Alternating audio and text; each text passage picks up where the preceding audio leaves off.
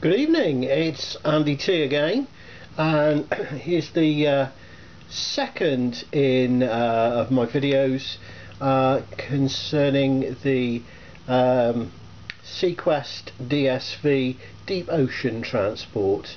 You can now start to see that I have put the mesh onto the plastic screens, and I've replaced this screen here with a clear piece of plastic. The original was a solid coloured piece, but to keep it in put it in keeping, I've cut a new piece out and covered that in mesh too.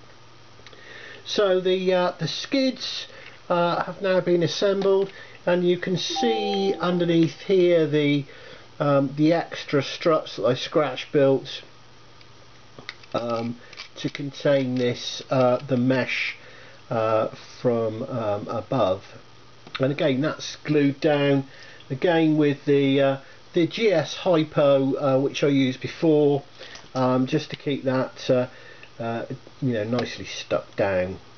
The other piece I've done is this next section, which is the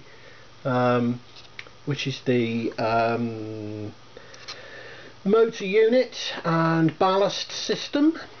So I've assembled this. I did consider, I haven't painted this propeller yet, but I did consider motorising it, but I realised that actually if I did that I'd only want to go and chuck it in the water and see if it would actually go along.